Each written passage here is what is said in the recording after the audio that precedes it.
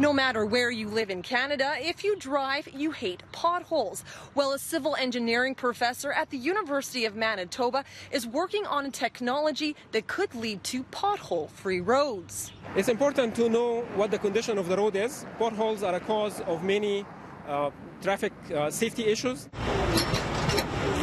Ahmed Shalabi and his students are testing out the pavement on Winnipeg's Main Street.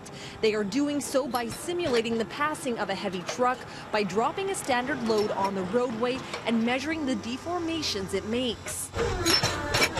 In doing so, we're able to see how much damage a truck tire would cause to the road. And by accumulating this damage over time, we can actually tell how long this road will last, and we can design it accordingly.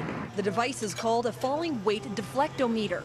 Shalabi says by capturing the response of the road to a moving truck, he's able to estimate the remaining life of a road and recommend any necessary treatments it may need. We want to have the best quality of road possible for the traveling public. And to do so, we need to be able to maintain and rehabilitate these roads on time and before their condition deteriorate to the point that they create potholes. Shalabi hopes the recommendations he provides to the city will not only help repair roads, but do so in a cost-effective way. From Winnipeg, Cheryl Tasascu, City News.